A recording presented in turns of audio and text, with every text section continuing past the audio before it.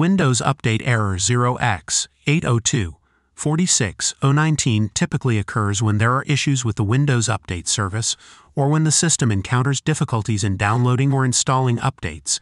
Several factors can contribute to this error, like corrupted update components, corruption in the Windows Update components, such as the Windows Update database, temporary files, or update cache, can cause error 0x80246019.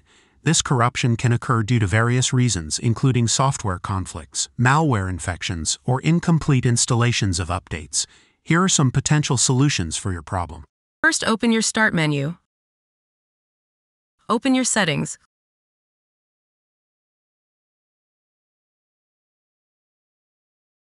Click on System.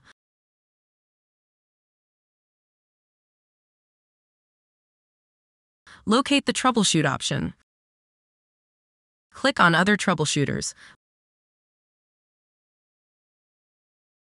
Locate the Background Intelligent Transfer Service.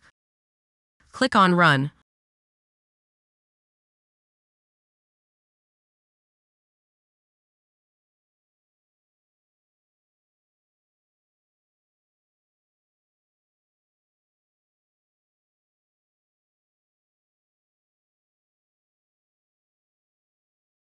Wait for Windows Update to be repaired.